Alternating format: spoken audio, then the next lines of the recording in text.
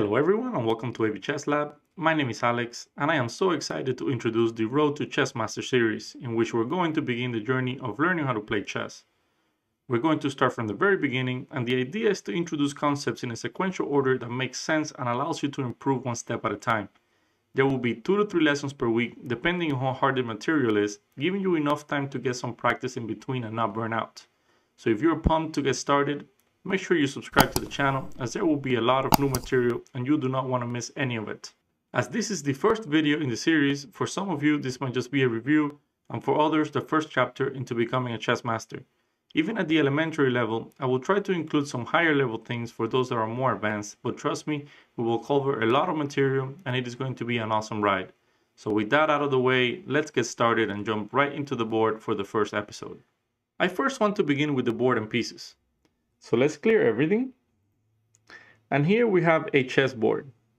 It is 8 by 8, so it is composed of 64 squares. 32 squares are light squares and 32 squares are dark squares. Some people even refer to it as the battlefield where two great armies are about to conduct some serious fighting. Some vocabulary to understand now that will be extremely useful as we move along in the series is the difference between ranks, files, and diagonals. The ranks are those horizontal lines going from right to left or left to right. So for example, this is the first rank, second rank, third rank, fourth rank, fifth rank, sixth rank, seventh and eighth ranks. The files will be vertical going up and down. So like this, the A file, B file, C file, D file, and so on until you get to the H file here. And diagonals are just vertical lines on the board that follow the same color. So for example, going like this from one side to the other, this will be a dark square diagonal. And from here to here, this will be a light square diagonal. Disregard these letters and numbers that you see on the edge of the board for now. There will be a lesson later about the importance of this and how we can use this to improve our own game. Before we can put the pieces on the board, we have to make sure that the board is set correctly. You will not believe the amount of people that get this wrong.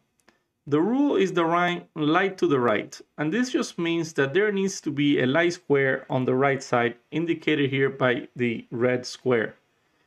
If you have a dark square, just rotate the board on either direction and this problem will be fixed. Now that we have the board correctly placed, it is time to bring the pieces. Each player will have 16 pieces for a total of 32.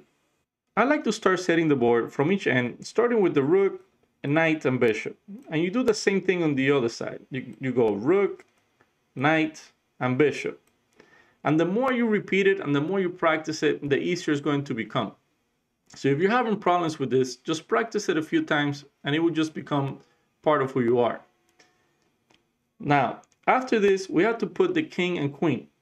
And the rule is that the queen always goes in its color. So in this case, since we're setting up the white pieces, the white queen is going to be on a light square. And then the king will be the last piece to put in. And in front of our major pieces, we're going to put the 8 pawns. As so.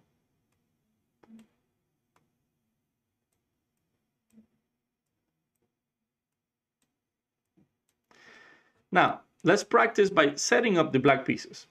So like I said, we begin from the edge with the rook, the knight, and the bishop. And we do the same thing on the other side. Rook, knight, bishop. Now the question is, where does the queen and the king go? So since we're setting up the black pieces, the queen's going to go in its color. So the black queen is going to go on the dark square and the king is going to go next to her. Now the pawns are just going to be placed in front of each of our pieces. So we have 8 of these guys.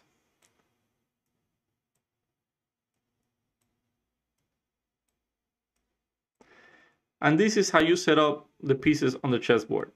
At the beginning, most players have issues with the knight and bishop and the king and queen. But a little bit of practice and you should be fine. This concludes this session. Thank you all for watching, and don't forget to subscribe and hit the notification bell so you can be notified when the next lesson in the series is uploaded. As an exercise, I will always leave a chess tactic on the screen. I know this was the first lesson, but as I mentioned, even at the beginner level, I will provide some kind of value for those that are more advanced and watch the video. Try to always solve the problem and leave the answer in the comments. Thanks again, and as always, stay safe, have a great day, and show respect to your opponent. See you next time.